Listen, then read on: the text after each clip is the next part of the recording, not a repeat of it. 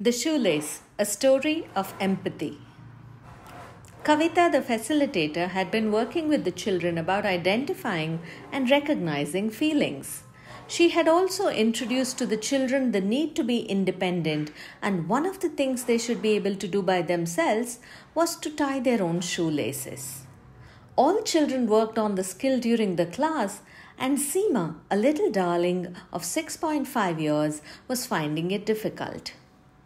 Kavita asked her to work on it and try again the next day in class.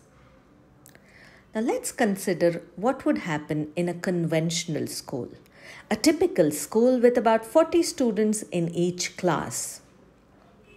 Feelings might not have been recognized since the teacher might not have had the time to focus on individual children, and the academic syllabus that she has set out to complete needs to be quote-unquote completed. Kavita works at Tapas, and so this story went a little differently. Kavita was rooted in the belief that respect is the basis for the relationship with each child. Where there is respect, each child's feelings and emotions are respected too. After making a note to help Seema with more activities for better dexterity, Kavita asked Seema to present in class the next day.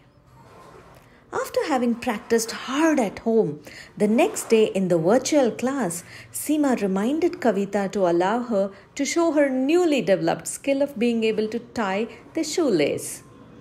Kavita was able to notice the excitement with which Seema had made her request. Seema was given an opportunity to present to the whole class.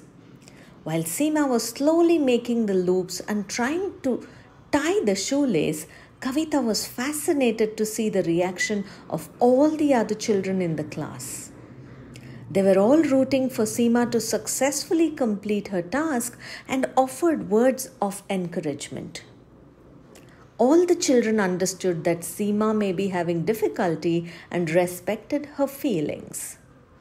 Kavita was really glad that they had internalized all the discussions about feelings and was amazed to see the empathy in such young children. Seema persevered and she was able to tie the shoelace with the help of some friendly advice from her friends in the class. A few days later, Kavita showed the Austin's butterfly video where they learned to give good feedback. Good feedback was to be specific, to be kind, and be helpful. This further cemented the concept of empathy within the children. This story helps us understand how a simple activity can ensure that children are learning in all domains of development, whether it is the intellectual skills, the cognitive strategy, verbal information, motor skills, or attitude.